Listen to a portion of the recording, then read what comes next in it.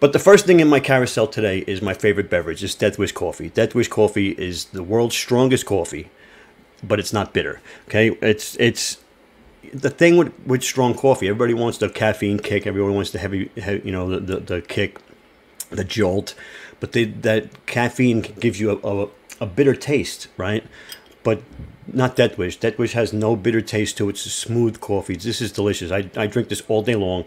I'm the Java junkie. I go from from coffee house to coffee house looking for the best cup of coffee. And there's nothing better than Death Wish coffee. They have a good story behind them that they want to add. They want a contest to have an ad on the Super Bowl, right? Pretty cool. And this here's the blueberry. The blueberry is next in the carousel. It's like blueberry heaven. It's delicious. They also have an espresso blend that I don't have in the carousel. But they won a Super Bowl commercial in a contest in 2015, I think it was. And so they had a commercial, and then boom, right? Crazy.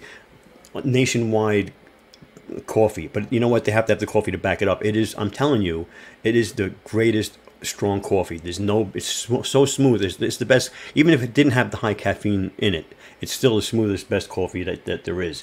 And I'm going to switch over to the Death Wish, the blueberry blend. Blue and Berried, I think it's called. Blue and Berried. And it's pretty cool, pretty delicious. It's like having a slice of blueberry pie. I'm drinking it right now. I'm going to have another sip. Pretty good. Death Wish coffee. You can't beat it, all right?